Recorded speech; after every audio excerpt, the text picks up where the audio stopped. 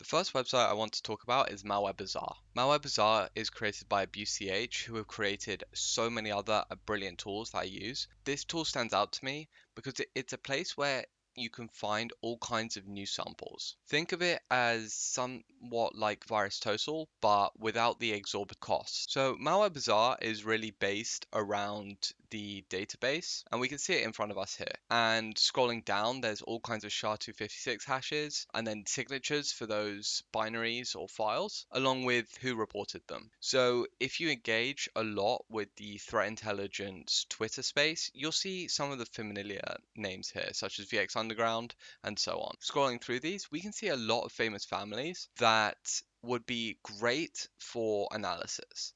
And if not, there's also ones that haven't been named here. So you can take one of these binaries, drop it into your VM and find out what it may be, and then come back to this site and mark it as that family. So to illustrate my next website, I'm just going to grab a random binary and I'm just going to take this one here because I see that it's just marked as an exe.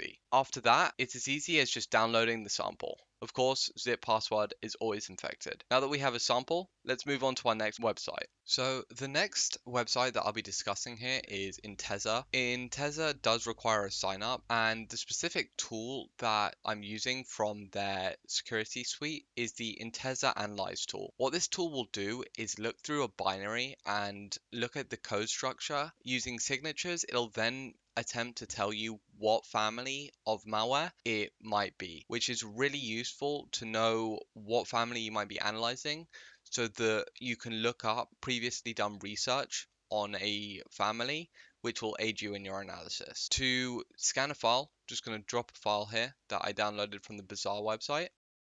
The analysis is finished here, and we can see a few different strains of malware. We can see LokiBot, generic malware, and malicious library. For the binary that I picked out, I imagine that it's probably crypted, so Intezer is having a harder time analyzing what family it may be. But with unpacked binaries, it'll have a lot easier of a time analyzing them and will give you some good information on these binaries. It'll also give you information such as strings and code that it has detected within the binary. So looking at the genetic summary it gives me here, if I had a binary that had a significantly larger percentage of what family it may be, I would take the name such as Loki and put it into the next website I'm going to show. Next site I want to show off is Malpedia. Malpedia on this list is probably one of the top 2 websites that I use most often. What Malpedia does is it aggregates a bunch of different research platforms and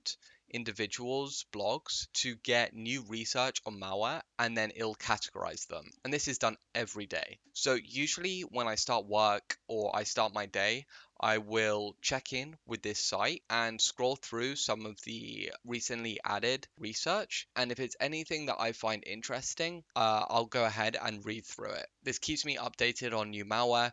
Relating to the previous binary where we saw that it may have the malware family of Loki, I'm going to put Loki into this site.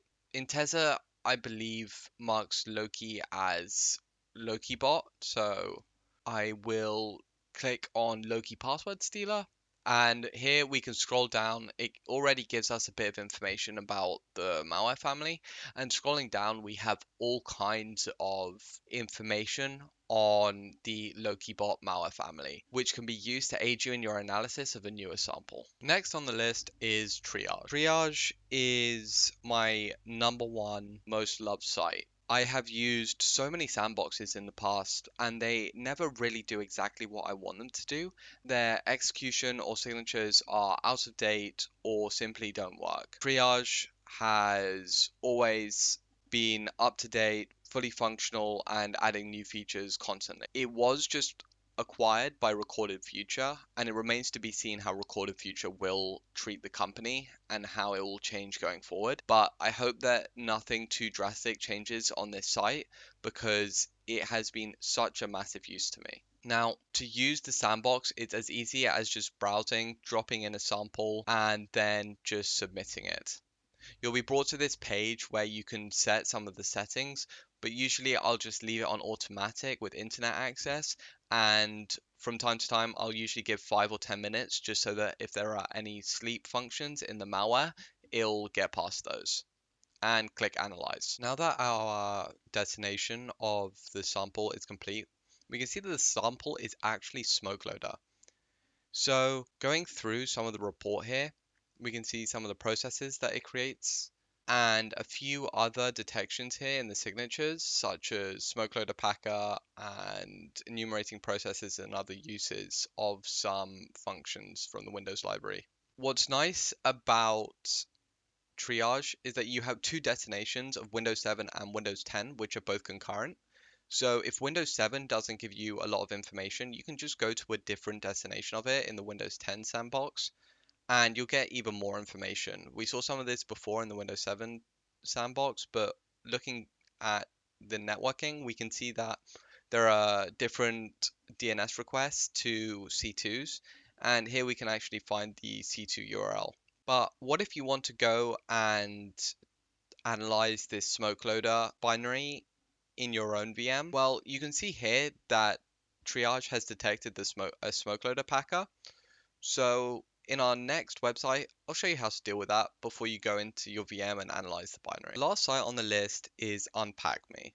UnpacMe is a brilliant site created by the guys over at Open Analysis, and what it'll do is automatically attempt to unpack your binary. There is absolutely nothing better in a tool when looking at fresh samples. So I'm going to go ahead here and drop the smoke loader binary that we just looked at and see if it can successfully unpack it. And now that our unpacking is done, you can see that it has looked at the parent and then got an unpacked child here.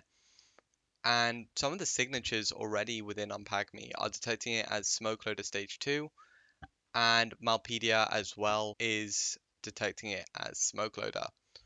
This is a perfect representation of what UnpacMe can do, and they've also added some new functionalities of being able to do malware configuration extractors.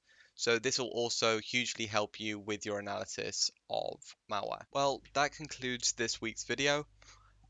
I hope you enjoyed the video. I tried to structure it as if you're starting from finding a binary on Bazaar and then going through each of these sites in chronological order to get more and more information on your binary until after you've finally got an unpacked binary from UnpacMe, you'll then bring that into your VM.